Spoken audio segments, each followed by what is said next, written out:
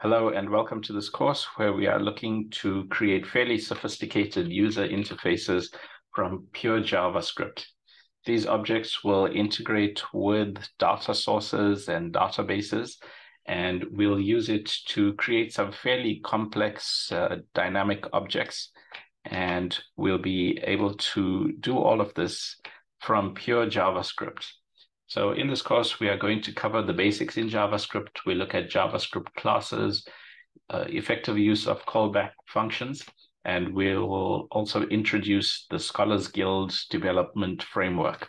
So through all that, we can create, in effect, sophisticated software which is hosted on a web platform.